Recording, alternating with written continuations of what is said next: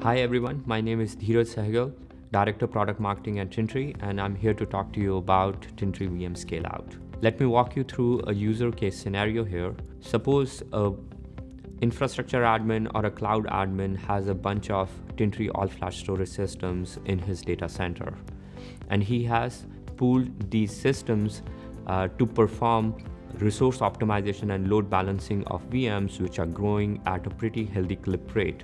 The growth can be attributed to many reasons, that there is a new software development team which is pushing new features out into the market for the company to capture new market or basically outcompete the competitors out there.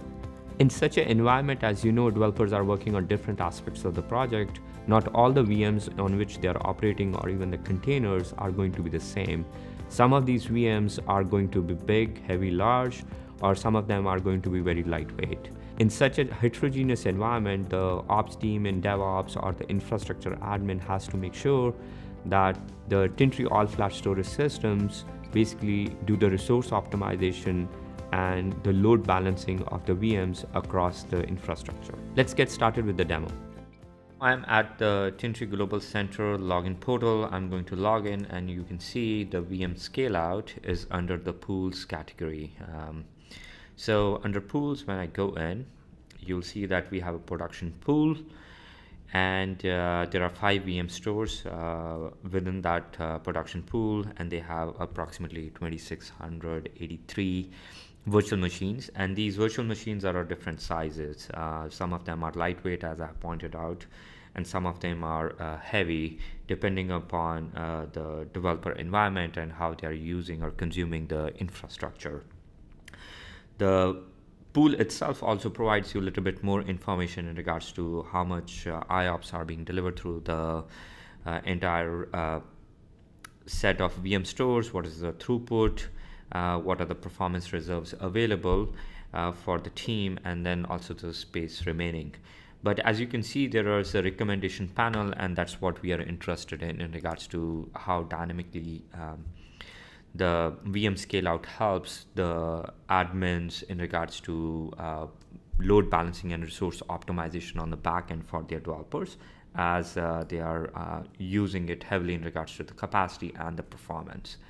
What you can see in the recommendations, what I have got is a timeline for the history, and I will basically go to the last one where I am in 517. I can see that it's giving me the current issues, recommendations, and outcomes. In regards to the current issues, what I have is that there is a 5080, which is our all-flash array. It has experience in regards to the heavy load, and then I have other systems which are in danger of running out of the space here, 5060 or T880, which is experiencing high latency this week. Within that frame, you can see I'm getting the recommendations like how to alleviate this problem, and the recommendation here is that 5 VMs from 880 should be moved, and where it will be moved, it basically tells you also about the destination. It's the 820s, 650s, or 820s. I can even create or customize these actions from migrate to non-migrate or whatever it is, because I want to keep my profiles going. And then as we move forward, it's also looking at the entire resource pool and saying, okay, there has to be one VM which has to be migrated of 5080. The interesting point here is, like, as we are looking at this as the entire pool, the recommendation is to move this VM to the 880, which is already experiencing the heavy load. So the sequence of events here is that migrate 5 VMs from 880 and also migrate a VM to 880, because it's the entire pool for which we are worried about the IOPS, the throughput, the performance. And in the recommendation panel, the outcomes, what we get is that, okay, what is going to happen, right? And you can see 5080, the space usage will remain unchanged, but the chance of triggering alert will be less than 1%. The heavy load will go away, and in 880 even the space will increase because we are going to move an VM from 5080 to 880, it's going to still have a chance which is less than 1% for an alert to trigger, and then 880 is going to have a moderate load less than 5.1% of the week. You don't need to do anything on the back end here.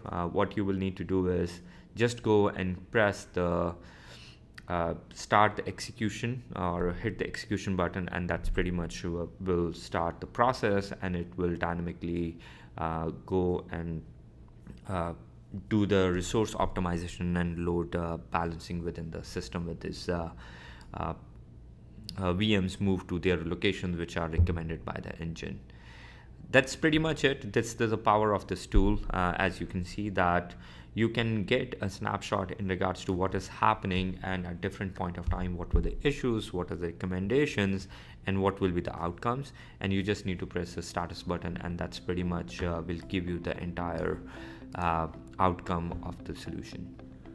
As virtual machines are moved around, the QoS and the data protection policies will follow them.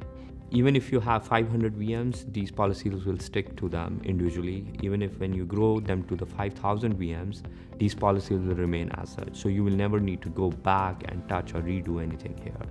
If you're curious to go even faster in regards to the load balancing or resource optimization, you may want to watch Tomer Hege's video about VM scale out offload technology. Thanks for watching.